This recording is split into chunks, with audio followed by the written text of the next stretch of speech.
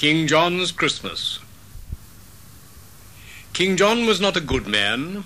He had his little ways, and sometimes no one spoke to him for days and days and days.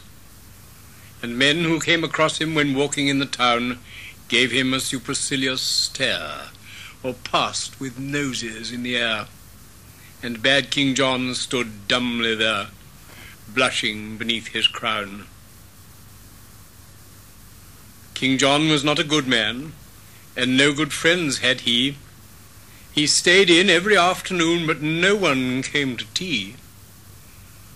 And round about December, the cards upon his shelf, which wished him lots of Christmas cheer and fortune in the coming year, were never from his near and dear, but only from himself. King John was not a good man, yet had his hopes and fears.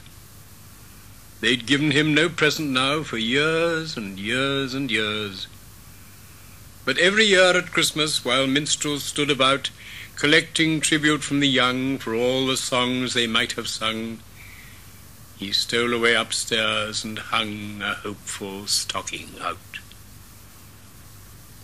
King John was not a good man. He lived his life aloof. Alone he thought a message out while climbing up the roof. He wrote it down and propped it against the chimney stack.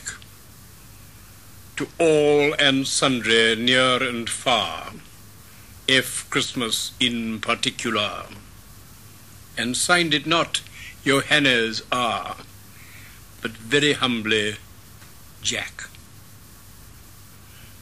I want some crackers and I want some candy. I think a box of chocolates would come in handy. I don't mind oranges, I do like nuts, and I should like a pocket knife that really cuts. And oh, Father Christmas, if you love me at all, bring me a big, red, India rubber ball. King John was not a good man. He wrote this message out and gat him to his room again, descending by the spout. And all that night he lay there a prey to hopes and fears.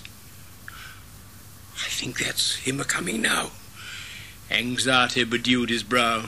You bring one present anyhow, the first I've had for years.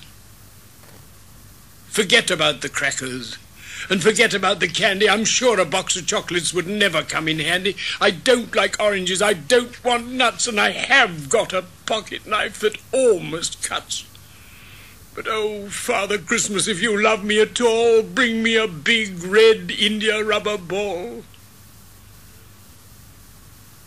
King John was not a good man.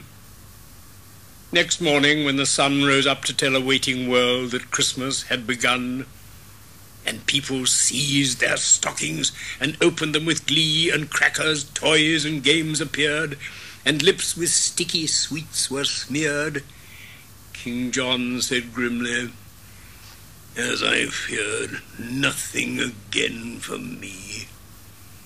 I did want crackers and I did want candy. I know a box of chocolates would come in handy. I do love oranges. I did want nuts. I haven't got a pocket knife, not one that cuts. And oh, if Father Christmas had loved me at all, he would have brought a big red India rubber ball.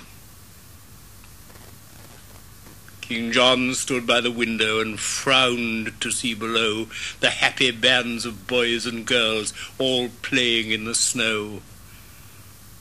A while he stood there watching and envying them all, when through the window, big and red, there hurtled by his royal head and bounced and fell upon the bed an India rubber ball.